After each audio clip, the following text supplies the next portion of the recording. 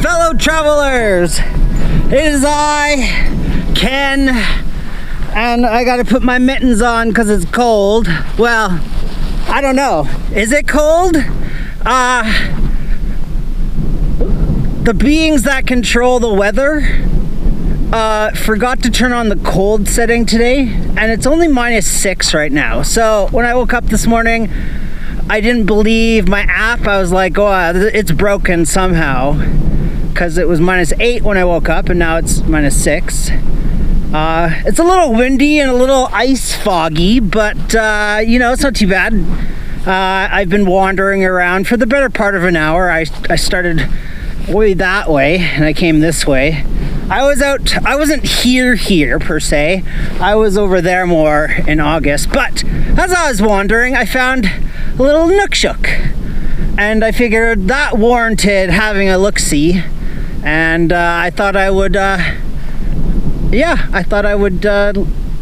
show you guys what I found. I don't know, it's not every day you find something like a nook shook in the wild per se. Yeah, it's a pretty good time. What else do I got to say for myself?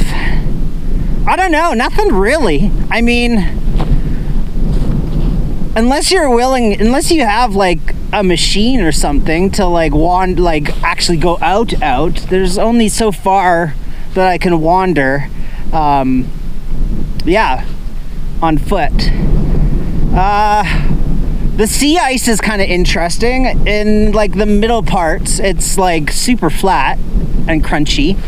But when you get close to shore, it's like huge, jagged, and it's making all these like freaky sounds, which is a little disconcerting, but you know, whatevs.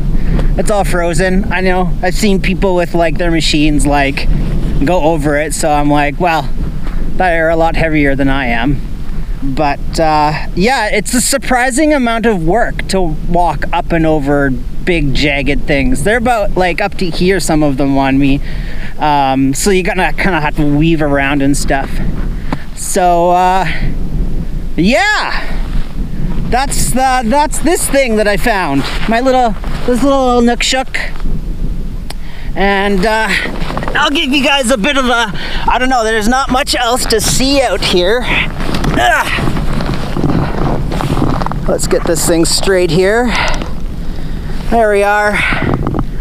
So, as I said, it looks cold, but it's actually not too bad out. I don't know how much longer whoa, windy. Yeah. The gimbal doesn't do too well when it's like super windy. You know, my phone being kind of like a big paddle. So, yeah, once it catches the wind, it kind of overwhelms stuff. But yeah, there's not much else out here, as you can see. So, anyways, that's all for now. It's me, Ken, coming out here from the little nook shook thingy that's in the wild.